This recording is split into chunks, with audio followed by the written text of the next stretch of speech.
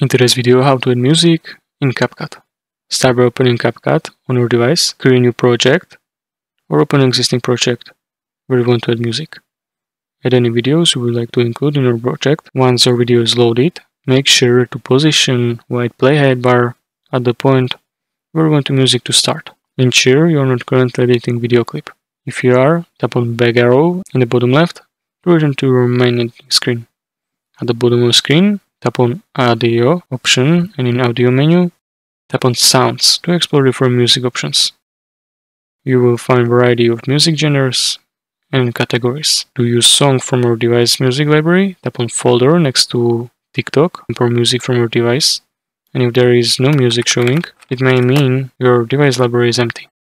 Let's go back and add track from provided options. Tap on Music track to edit it, and you can adjust volume. You can add fade in, fade out, split, and delete portion of track.